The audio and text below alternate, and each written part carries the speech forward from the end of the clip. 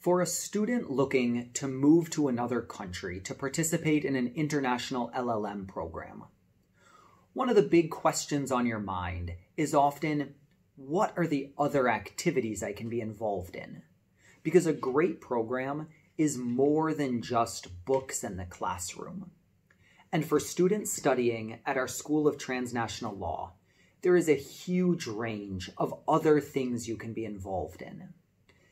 These include your classic, more academic extracurriculars that you would find in law school, such as moot court. We have a huge moot court program that could allow you to travel to Hong Kong or Vienna or Oxford or New York to participate in one of these big international moot court competitions. But you could also choose to participate in something much less academic. So for example, rock climbing club, boxing association, chess club, yoga, you name it, and there is probably some group of students on campus that has an organization around this activity. And this type of thing is also very important. Studying in law school is hard, and sometimes you just need to let off some steam at the end of the week and get to know your fellow classmates better. Another category of activities are things like cultural excursions and festivals. So for example, there's a big scavenger hunt, I think once or twice a year, that's organized and leads students on a chase all around Shenzhen. There are also festivals that happen at different times of the year, both on campus and off campus.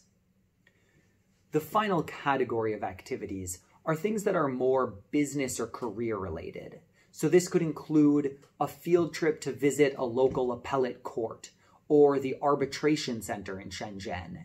It could be visiting with the in-house counsel department at one of these mega Shenzhen companies like Huawei.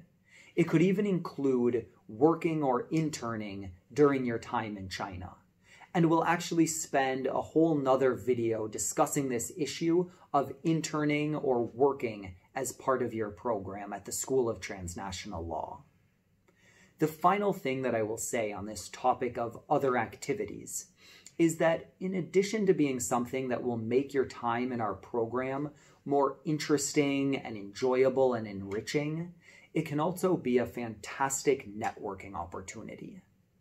Traveling to a place like China to study has a huge advantage today, which is that at the School of Transnational Law at Peking University, you will be side by side with some of the top students from throughout China, students that have spent much of their life studying and preparing to get into a school like Peking University.